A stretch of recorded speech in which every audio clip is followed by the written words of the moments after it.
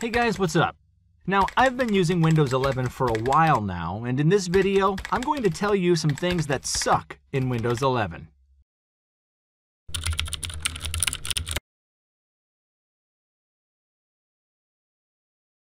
Hardware requirements are insane. Microsoft imposes strict hardware requirements to install Windows 11, meaning many people can't upgrade to it. Standard hardware requirements are understandable, such as RAM, hard drive, or storage, but there are lots of other requirements that are insane, like your computer needs to have a TPM 2.0 chip, and the processor must be 8th generation Intel or 2nd generation AMD, or some selected 7th generation Intel processors. People who have purchased their PC 2 years or even 1 year back can't run Windows 11 because of these requirements. The irony is that after some time, Microsoft posted a hack that bypasses these mandatory checks, and people can install Windows 11 on their older machines and they're working fine. So why impose such hectic requirements in the first place? Changing the default browser is complicated. Microsoft wants you to use their Edge browser, so it is pre-installed and set as the default browser, and that's okay. But on Windows 11, Microsoft has made it harder to switch to any other browser. For example, if you want to use Google Chrome as your default browser, you will have to go to the App Settings. Then Default App. Now search for Google Chrome. When you open it, you have to change the default browser for all these extensions. When you try to change it, Windows 11 again insists on keeping the Edge as the default browser. It takes a lot of time to change the default browser. When you try to switch back to Microsoft Edge, you just open it, and with a single click, your default browser is changed for all the browser file types.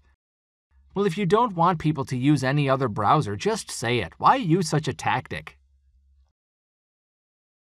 The taskbar cannot be customized. Another reason Windows 11 sucks is that they have removed the taskbar customization options. You cannot move it, increase or decrease icon size, ungroup the icons, and the taskbar doesn't show time on secondary monitors. You could do all these things on Windows 10 and now can't on Windows 11, so it's a big step down. Also, you cannot right-click on the taskbar to open the Task Manager. Why not, Microsoft? First, you make something useful, and when people become habitual, you remove that feature. Every time I have to open the Task Manager, I right-click on the taskbar and then realize, oh yeah, that's right, this option's no longer there. Start Menu Recommended section.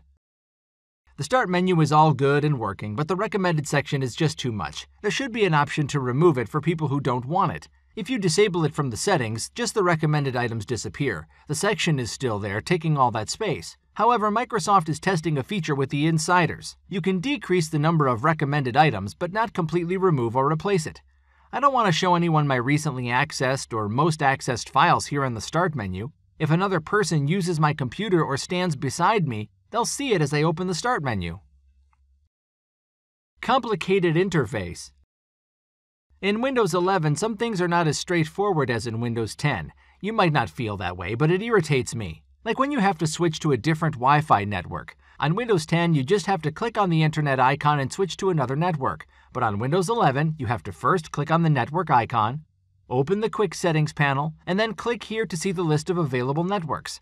Why make it complicated when things were already simpler? Another complicated thing is the right-click context menu. When you right-click to open a file, it shows limited options. If you have to view full options, you have to click on Show More Options. These are the settings you regularly use, so they should be one click apart from you, but you have to click twice to reach them. Control Panel is still here. Another thing that sucks on Windows 11 is the confusion between Settings and Control Panel. Microsoft decided to remove the Control Panel and integrate it with the Settings app a lot earlier. Because they wanted it to be more friendly to touch PCs, so they slowly removed options from the Control Panel and introduced them in the Settings app through Windows 10 updates. It caused a lot of confusion. Now that you have decided to remove the Control Panel, why didn't you remove it in Windows 11? The Control Panel is much better and I liked it. You could deeply customize your PC using the Control Panel, but if Microsoft wants to remove it, then just remove it, or at least give a menu or link to open the Control Panel if it is still here. Why do I need to search for it and then open it each time? Lots of bloatware. Microsoft keeps embedding its unnecessary products in Windows 10 operating system. But in Windows 11, they've gone one step beyond and started embedding other companies' bloatware. When you click on the Start menu, you will see unnecessary programs pre-installed. TikTok, Instagram, Facebook, and what is this ChipChamp? Why are these apps pre-installed in my Windows 11? To remove them, you have to right-click and choose Uninstall. So, these are all the things that suck in Windows 11. Tell me in the comments what you don't like in Windows 11. It's not like I'm all negative, but these are just the things that I don't like. Soon I'll be uploading the video of the things I do like in Windows 11, so subscribe to the channel and press that bell icon.